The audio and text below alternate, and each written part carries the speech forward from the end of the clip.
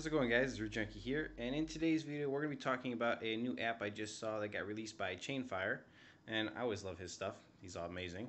So I'm going to show it to you. It is called, go back one. It's called Root Recently.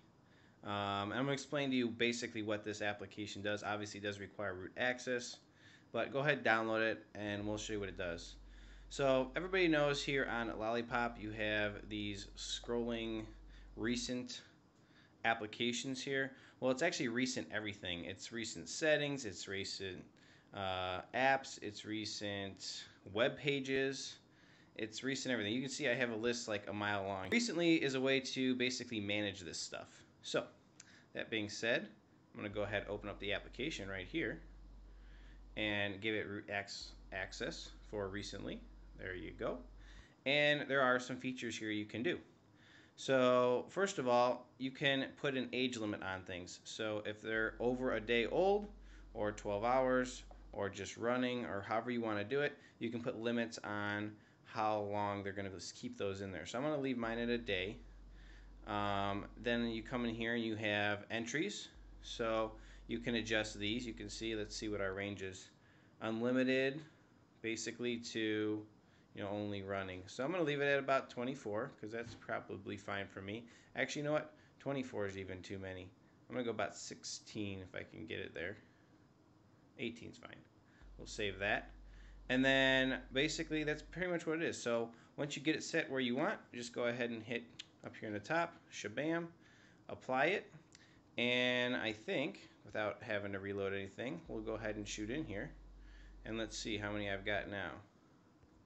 Yep, there you go. You can see it just cut off all of the extra baloney and basically got me down to 15 of them. So pretty much that's what it is, or 18 of them I guess is what I said it. Or running whatever's been running today, either way.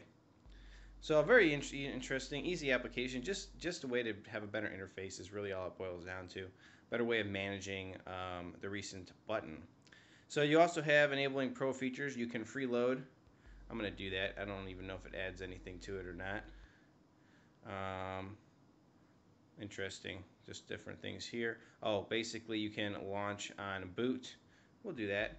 That way it applies that every time my phone reboots, it applies these basic settings. So that's all you're getting if you freeload. Definitely, if you really like Chainfire's work, he does amazing stuff. He's the creator of Super Su, which basically is the reason we have root on Lollipop. So, or Super SU. Definitely go ahead and donate to these guys. These developers are amazing, especially Chainfire. He makes some great applications. So there you go, guys. That is the recently root application just released by Chainfire. Hope you guys like this quick video here on this application. Stay tuned for more videos like this. Please subscribe. Check me out Facebook, Twitter. If you guys don't follow me on social media, you're going to realize that I put out a lot of content that's not on YouTube. So you're definitely going to want to do that. Specifically Twitter's where I'm on all the time. Google+, I'm on there a lot too. So check those out. Links in the video description down below. And we'll catch you in the next one. Root Junkie out.